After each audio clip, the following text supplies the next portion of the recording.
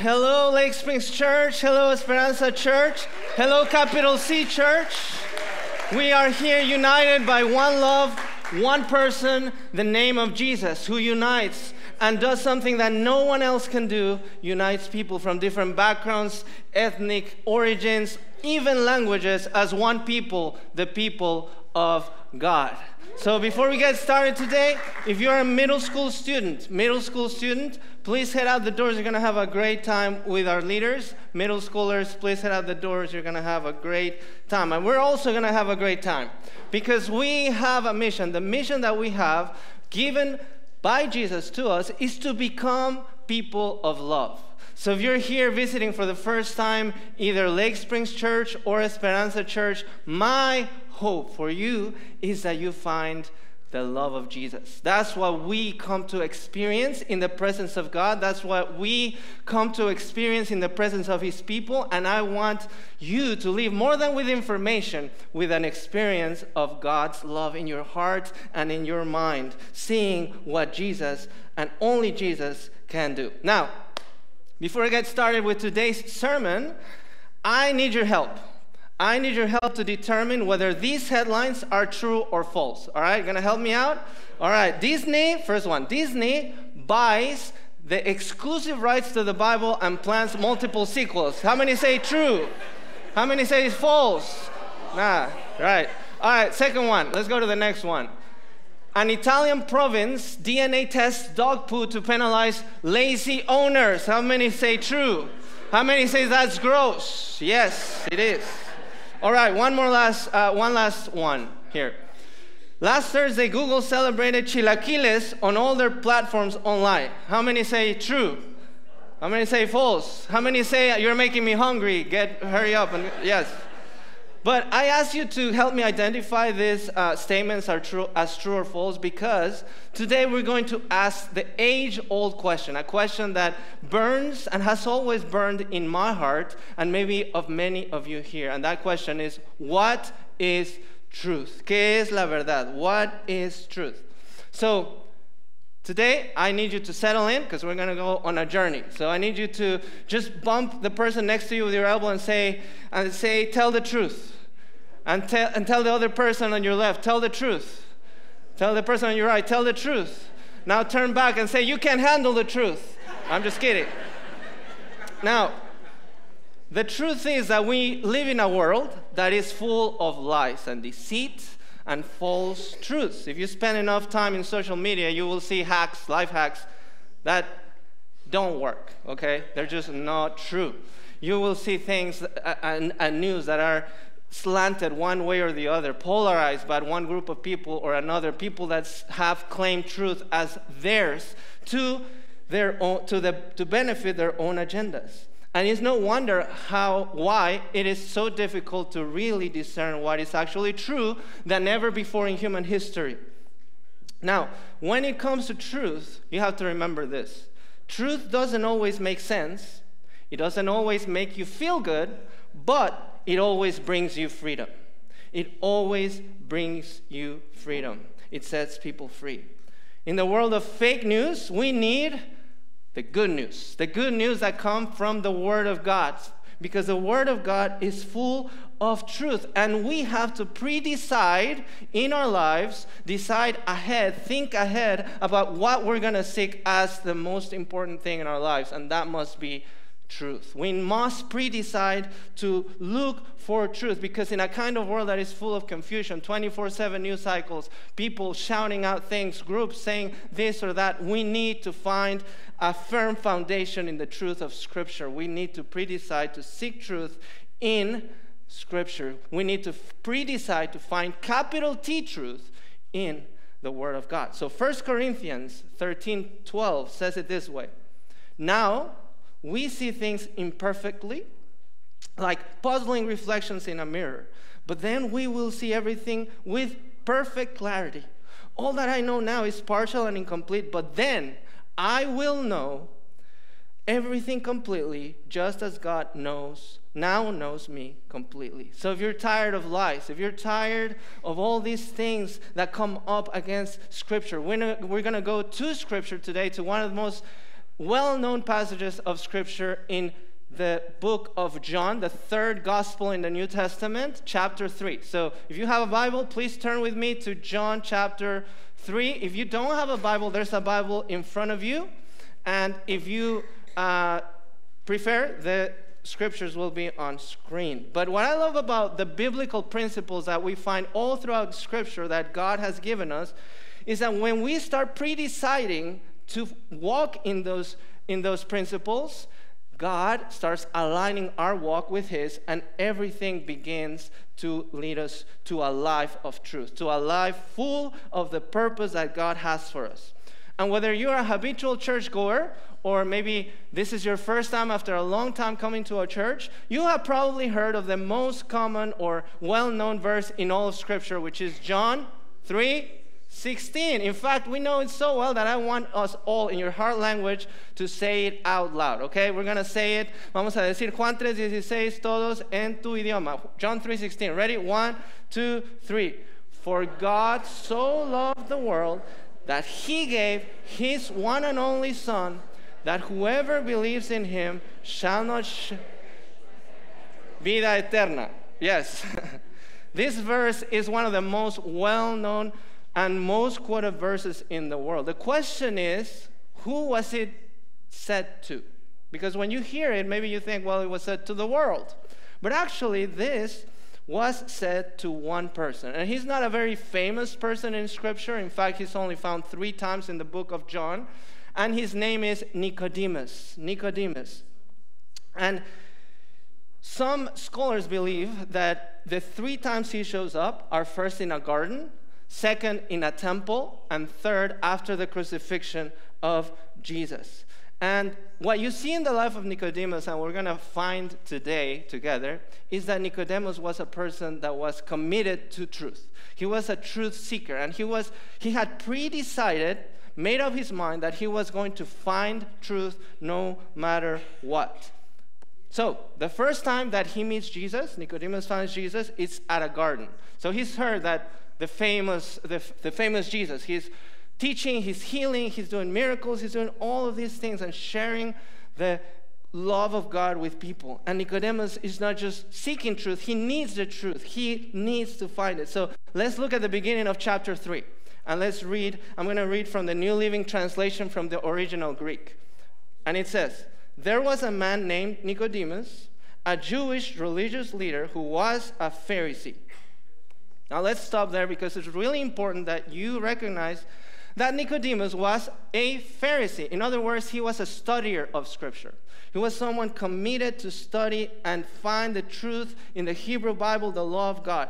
But he was also part of a smaller segment of a group of people, of Jewish leaders called the Sanhedrin.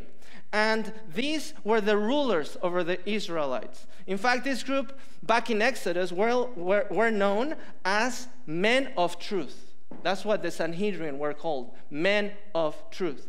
So let's keep reading.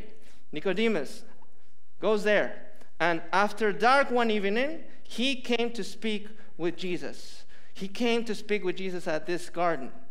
And what you have to understand here is how scandalous was for Nicodemus to do what he was doing. He was going to meet Jesus in the middle of the night because he didn't want anyone to know that he was meeting with him. Because remember, at that time, the Pharisees, they hated Jesus. They didn't like Jesus. They didn't like what he was doing. They didn't like the authority that he had, the miracles he was performing, because it was going against their power. So the Pharisees, they didn't love Jesus. They hated him. So therefore, in this scandalous way, in the middle of the night, Nicodemus goes and meets with Jesus. He gets in the dark to do this scandalous deed. So he goes to Jesus in the dark, and let's keep reading. Rabbi, he said, we all know that God has sent you to teach us. Your miraculous signs are evidence that God is with you.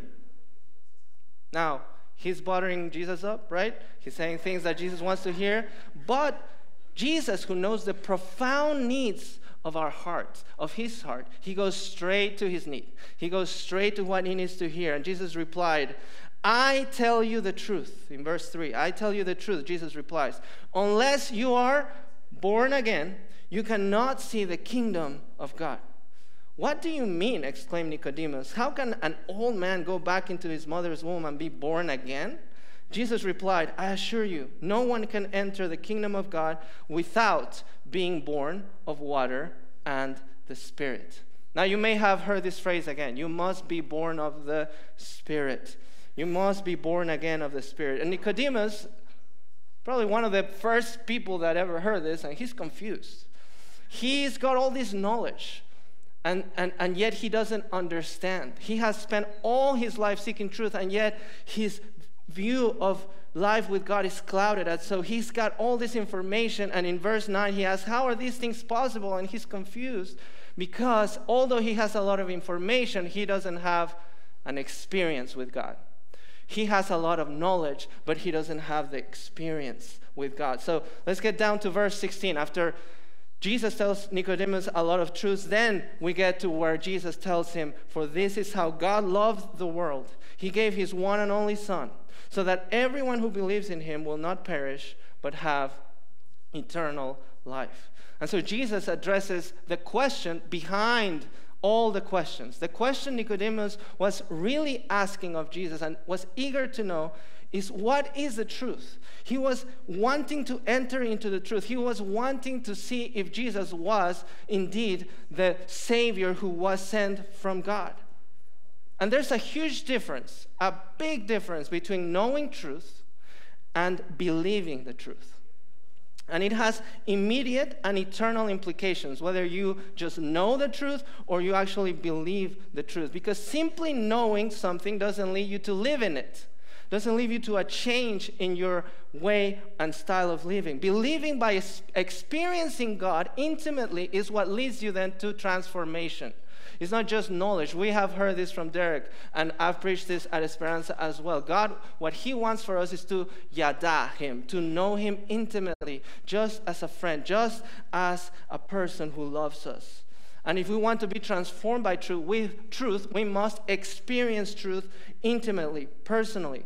So we must first seek, then we must find, and then we must finally embrace the truth and begin experiencing the truth so that we may be changed by truth. And not just for our eternity after death, but for our eternity right now, because it's so important that you know this. This is super important. Eternity starts now. Just tell somebody next to you, eternity starts now. La eternidad comienza ahora. That's so important. Eternity starts now, and it's crucial that we understand and hold to this truth at all costs. In that first meeting, Nicodemus started on this journey to find truth. And so together, we're going to look at three truths, three fundamental truths that Nicodemus had to wrestle with, and we must also wrestle with on our way to finding freedom, to experiencing freedom by experiencing the truth. So, pre-deciding to seek the truth is what will guard your heart and your mind from the falsehoods and the lies of the world and of the enemy who try to confuse you and get you away from your purpose in Jesus. So there's three truths we must embrace. The first one is the truth about your identity. Your identity matters. And here's the question that I need to ask you today. I need to ask you this. Who are you becoming? Who are you becoming? When you think about your life, not just who you are right now, but who is it that you're becoming? We're all becoming something. Do you like what you're becoming? Do you like who you are becoming? Because what you believe determines what you become. Let me say that again, it's so important. What you believe shapes what you will become. What you believe, in other words, determines your identity. What you believe and hold on to determines your identity, who you become. What you believe currently is determining your identity. So to pre-decide for that truth, you first must discover the truth about who you really are, what God says that you are. And Nicodemus is on this road. Nicodemus is trying to make sure that Jesus is who he says he is. He's wanting to confirm and Jesus is this awaited Savior. In other words, he wants knowledge. He wants to be sure of the knowledge that he might be induced to think of. But Jesus flips this question on him. Jesus looks at him and he sees the real need and shows him the way to discovering and receiving his true identity. And so he tells him, you must be born again. Nicodemus was wrestling with his own identity because up to that point, his identity was based on knowledge, on his studying of Scripture, to be able to judge what was true, his ability to tell what is from God and what is not. His identity was based on what people thought of him, on his tradition, on his position, on his culture. And he had to hear that Jesus loved him for who he is, not for what he does, not for what position he has. And let me tell you, I've struggled with that all my life. I am a son of a pastor. My dad's right there. And he, told me, you have to be an example to people, and you have to do things, and God wants you to do things, and that's not bad. But that's not our identity, right? Jesus loves us for who we are, not what we do. And then Jesus is guiding Nicodemus into this truth by gently saying, you must be born again into a sonship. You must become a part of the family of God, not do things from a position of authority, but be in communion with the living God as a father to a son. So let's tell the truth today. Let's tell the truth. When you look in the mirror, what do you see? When you looked in the mirror this morning, after you got a little bit more consciousness back in you, what did you see? When you stand there and you look and you evaluate your life, maybe in those quiet moments when there's not a lot of noise around you, what do you see? What do you think of? What's your conversation with yourself? What's the narrative that you're telling yourself? It's funny because men, we look in the mirror sometimes from a profile point, and then we're like, we got to cut down on those chilaquiles, right? But maybe some of us look in the mirror and we're the opposite. We don't only like what we see, but we adore what we see. And we say, wow, yeah, I'm doing it. I got that six-pack. I got that energy. I got so many things going for me, right? I have knowledge. I have money. I have a good job. I have power. I have financial security. And we start worshiping that. And we have a pride. And if I'm honest, I've been there too. But you know what? Pride is like a rag around our eyes that blinds us from truth. It's like plugs in our ears that make us immune to the sound of the voice of God. But let me tell you, God is always speaking. God is always sharing his love. The point is whether we are listening or not. So I pray that you're listening today. But most of us, we look in the mirror and we see things like shame or guilt. We don't like what we see. Be honest. Tell the truth. You're struggling with your identity. Maybe it's something someone did to you. Neglect, violence, abuse when you were little, maybe when you were a teenager. Or maybe it's something that you are doing to yourself. Right now even. Maybe an addiction, porn, alcohol. Maybe you are doing that to yourself. Escapism, even workaholism. Even though you think you're doing great, but you're always doing something and you're never stopping to just receive the love of God, to receive your identity. Or maybe it's like Gen Zs. Any Gen Zs in the house today? So Gen Zs struggle with this. We have to create our own identity. And we have to make it. And it's so anxiety-inducing. It's so hard. But the truth is you don't have to find your own identity. You need to receive it from Jesus. He wants to give it to you. He wants to love you right where you are. And all these things, sometimes with all these thoughts, they lead us to think negative thoughts about ourselves. And we want to let go of them, but they don't let go of us. They just hold us, and it's like we're chained to them. Maybe we look in the mirror again and we say to ourselves, we yell at ourselves, maybe not in volume, but from the depths of our soul, we're yelling, I don't like what I see. You're a failure. You don't matter. You are disgusting. You're such a hypocrite. If people knew the real you, they wouldn't like you. They wouldn't love you. If God knew what you were doing, he has left you. And the horrible thing is that the more you say these things, guess what happens? You start believing them. And the more you start believing them, you start to become them. And that starts becoming your false identity. So here's the thing. The pathway to freedom is first to bring those things to light, to let God know about these things. Even though he knows, you must name them. They lose power when you name them. And also, you must then bring them to someone from the family of God. Maybe it's a parent. If you're a child, if you're a teenager, you know you're doing something that brings you death. Talk to your mom, talk to your dad. They love you. They want the best for you. Maybe for you, if you're an older adult, maybe it's a pastor. Maybe it's an elder. Maybe it's a trusted friend. Maybe it's a family member, someone that loves you and wants to take care of you. You must bring these things to light in order to be healed, because God wants to take care of you. But that's only the first step. The second most important step maybe is to change what you say to yourself. You must change what you're saying to yourself. You got to do it. Everyone, let's just pause for a moment and just hear what I have to say to you, because this is the truth. You are not a mistake. Your past doesn't define who you are. You are a child of God. You have been forgiven. You are able to bring your past to God, and He will use it for His glory and your good.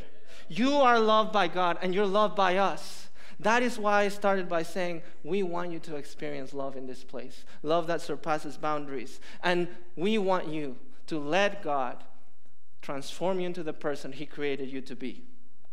So, if you want to change what you see, who you are, you got to change what you say to yourself. You got to change your identity, because your identity must be based on truth.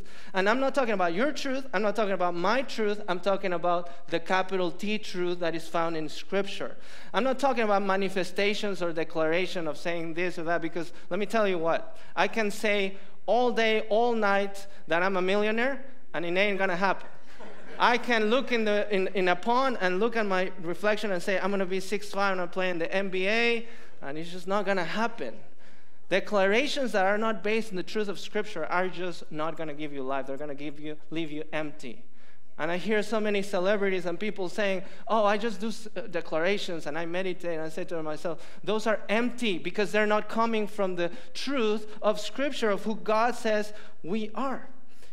You have to know this, that the declarations that you say to yourself start becoming who you are. So we must be saying true things to ourselves. So there's a resource. There's a QR code on the screen that if you grab your phone and you scan it, will take you to a resource called Words to Live By Life Church. Words to Live By.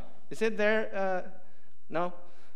Well, I'll put it in the next email that Derek says. I thought I had put it. Oh, yeah, no, I didn't update it. I updated it. Anyways. I'm going crazy.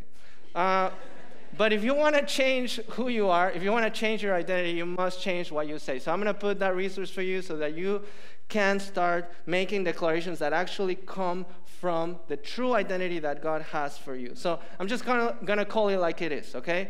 Some of you look in the mirror and you think you're a loser. Guess what? False truth. You are in Christ more than a conqueror. That's what the Scripture says.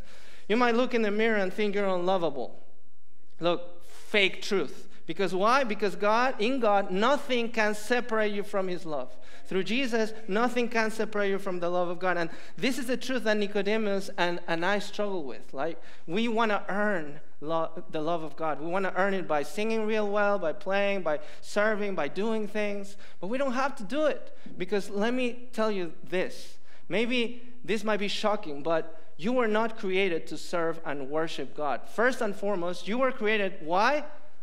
To let God love you. God created you so that He could just love you.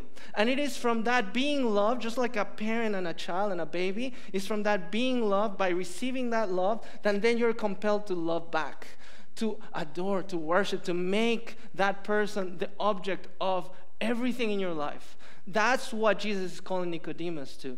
That's what happens with the flowers, with the rain and the sun. As they receive it, they bloom and they become who God created them to be. And that is the same for you, because God created you to be loved. 1 John 4:10 says, this is love. Can you say with me? This is love. God is love. Not that we loved God, but that He loved us. And He sent His Son as an atoning sacrifice for our sins. That is the truth. We don't do for God so He may love us. We do for God because we are in a loving place, receiving the love of God. And that's something I am learning. All my life I've been in church. Right now is the first time, for those of you who might not know, I'm in a 3-month sabbatical from doing for God. And what that's teaching me is that I just must stay still and receive the love of God. And I've never really done that, if I'm honest. And I want you to know God wants that for you. You need to hear this truth. And it's so important that you discover the truth of your identity, that you are a child of God. And you don't do that unless you do it through experience, through an experience of becoming a child of God, through being born again, through the Holy Spirit. So, on our way to pre-deciding for truth, first we must wrestle with our identity and find our identity in Christ. And second, we must discover the truth about our community. So let me ask you another question. Where are you belonging? Where are you belonging? Who are your friends? Who do you hang out with? What groups are you in? Because you see, the second time that we find Nicodemus, he does something crazy. He does something insane. He's part of these Jewish rulers that want to kill Jesus, right? That they're plotting to do it. And in John 7, we see that Jesus had been teaching in the temple, and the religious leaders were planning to arrest him and kill him in the Sanhedrin, and Nicodemus does something crazy. He takes a stand. In chapter 7, verse 50 says, "Then Nicodemus, the leader who had met with Jesus earlier, spoke up." Sometimes you just gotta get up and speak for truth. And he asks, "Is it legal to convict a man before he is given a hearing?" Here's what happened. The Sanhedrin, the most powerful religious elite of the time, are planning to kill Jesus. And Nicodemus stands up for truth. And he brings up this truth. And he starts seeing, as he looks around at his people, at his community, at the people who he grew up with, who are supposed to be seeking truth, and he's finding that they are not really interested in truth. What they're interested in is preserving their power. Sometimes, after being exposed to the truth, maybe at a place like this, maybe in an intimate time with God, you look up and you find that around you, there are people who are not speaking the truth. In fact, there are people who are standing for things that are way, way far from the truth. People that are toxic, negative, people that are saying things that are far from what God says, and are doing, and are not stopping. And maybe they're not bad. Maybe they're just like that emoji. Meh, right? Maybe they're not that bad. They're just okay. But they're not sharpening you. They're not bringing you life. They're not bringing you forward in the life that God has for you. So tell the truth.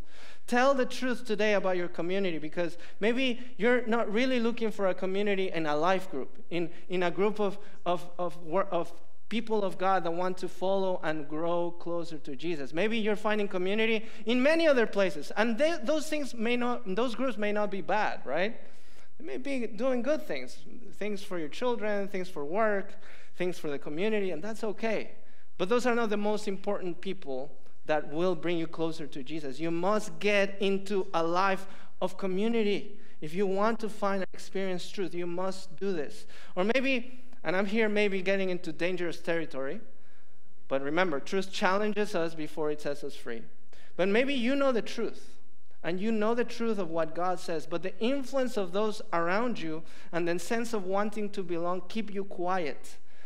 And you don't stand up for truth for fear of consequences. Tell the truth about the groups you're in. Maybe that is that Facebook group that spouts out hate about different groups of people that are not like them. Maybe it's that Instagram person that you're following and is just putting out trash, and trash in, trash out. You are just there receiving instead of, and it's time to unfollow them. Maybe it's that relationship that you know you should have broken a long time ago, but you still look at that person and like, there's still potential. Break it out. Break it up right now. Just do it. It's time.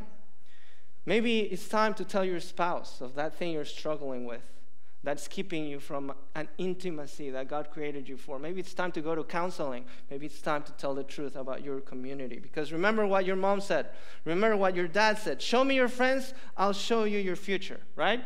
You become who you hang out with. Proverbs says it this way: become wise by walking with the wise. Hang out with fools and watch your life fall to pieces. Tell the truth about your community. You must get around people that love God and walk with you. And if your number one community is not the Trinity, the Father, the Son, the Holy Ghost, if you're not being with them, if you're not making space in your life to be with them, let me tell you, your life is going to fall to pieces. I can tell you from my own experience. You may know a lot of God, a lot of passages. You may be admired by people by how much you know. But if you are not spending time with the Trinity, with that community that loves you, that wants to embrace you, things are going to get out of whack real quick. If you're not spending time, making it a priority to be in a life group, to be with people that love God, to talk about the truth, you're going to easily be an easy prey to the lies of the world, because the enemy is like a lion. And what do lions do to get their prey? They isolate one. Any nature documentary, you'll see this. They isolate one. They go for the one that's alone. You don't need to be alone. Create spaciousness, because the way of Jesus begins with what? Being with Jesus. Becoming like Jesus. These things don't come spontaneously, or don't come from you listening to Derek or I or Brian talk up here. They don't come from that. They come from you being with God. So, discover the truth about your identity, discover the truth about your community, and finally, let's discover the truth about our eternity. So the question here is, what master are you worshiping? What master are you worshiping? Because here's the truth. We're all worshiping someone. We're all following someone and serving someone. We're all chasing after someone or something. Be honest. Who or what are you following? Are you chasing after money, after fame, after comfort, after popularity? You see, what you chase after defines your master. What you chase after defines your master. That's more than a catchy phrase. It's the truth. You see, the third and final time we see Nicodemus, it's at the cross. Jesus had been beaten to a bloody pulp. A crown of thorns had been placed on his head. He's been whipped. He's been spat on. He's been humiliated, hung on a cross, and in one final breath, he gives up his spirit, and he dies. And it's over. Scripture tells us that there was a man who asked for the body of Jesus. His name was Joseph of Arimathea. And Joseph asks for Jesus' body. And here's the beautiful thing. This is what happens. As he takes the body, let's look at what happens in John chapter 19. Verse 39 says, with Joseph came Nicodemus, the man who had come to Jesus at night. He brought about 75 pounds of perfumed ointment made from myrrh and aloes. These herbs were used to embalm the body of Jesus. The body of people that died were embalmed with these herbs. But some version says that Nicodemus did not just bring 75 pounds. He brought 100 pounds of these herbs to embalm Jesus. Now, I don't know about you, but in that moment, that was the wrong time to be aligning with Jesus. Jesus was dead. And yet, Nicodemus thought, hey, I'm going to bring my wealth. Because you know what? 75 or 100 pounds of these herbs would cost $250,000 today. And the normal quantity of people being embalmed was about 2 pounds of herbs. Only royalty got 75 to 100 pounds of herbs. And so Nicodemus is giving Jesus the burial of a king. And he's saying, Jesus is my king. And my allegiance is with this king. He brought everything to Jesus. And he was standing up for the truth that he represented. He found truth. He was looking for truth because he had pre-decided, my life is going to be about truth. And I'm going to seek truth at all costs. And so when he meets Jesus for the first time, Nicodemus trying to confirm, are you the real Messiah? Are you the one we're waiting for? And then he's just confused. Jesus tells him all these things about being born of the Spirit, and he still doesn't get it, so he wrestles with his identity. He wrestles with the fact that following Jesus is more than just knowing things about him. It's about being a son or a daughter, being with his Father, with his Creator. Then he stands up in front of his peers, and he stands up for truth in his community. And he thought that they were following Scripture, but then he sees that they're not following Scripture, they're following tradition. And they are willing to kill for it. And then he stands with Jesus in the crucifixion, and he stands for the truth of his eternity. He had pre-decided to seek truth at all costs, and it cost him everything. But he found capital T, truth. And finally, he found that truth was never a place to arrive. That truth wasn't a thing to possess, but that truth is a person to believe in. Truth is a person, and his name is Jesus. Truth is a person, and his name is Jesus. As Nicodemus found, and he brought everything. He found truth, he brought everything. I can envision him saying something like, "For God so loved me that he gave me his one and only Son. And because I believe in him, I will not perish, but I will have eternal life," starting here and now. And that is the next step for you and I today. It is the same thing. We must embrace truth by deciding, I am going to be born again of the Spirit, no matter where we are. Maybe you are someone who has followed Jesus for a very long time. Maybe you are glad because the walls of this place didn't cave in on you because you feel far from God. Wherever you are, we must realize that truth begins by pre-deciding to seek truth, to find truth in the person of Jesus, and then to embrace it and let him show us the way to an abundant life and rest for our souls. The devil thought he had won. Jesus was dead. But guess what? Fake truth. False truth, because 3 days later, the tomb was empty. There was no body in the grave. Jesus was alive, and today that remains the truth. So I want to leave you with this today. John 8:32 says this, "And you will know the truth, and the truth will set you free." So I'm inviting you today. I don't know if you've been 1,000 years. Yes, praise God. I don't know if you've been your whole life like me in church, or this is your first time and you're seeking.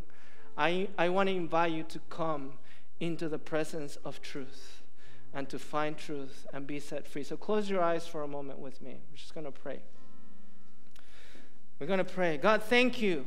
Thank you for your truth displayed in the person of Jesus. Thank you for your Son. Father, I thank you for the freedom that comes through him. I believe, God, that there are many people in this place that are going to maybe start or maybe continue their journey towards you, towards truth.